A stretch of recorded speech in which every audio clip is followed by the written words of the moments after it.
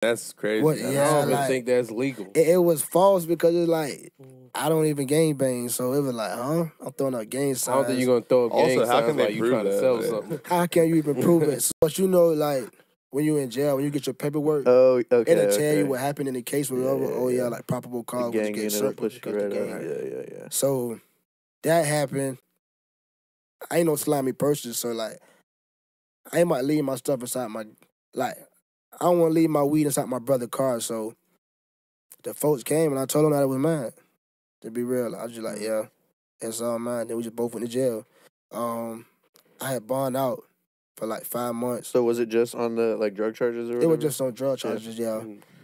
And I had came back and caught a second offense like 5 months later, but this time I had caught like a shooting charge too, and I caught 2 more drug charges, so I kind of had to go do some time.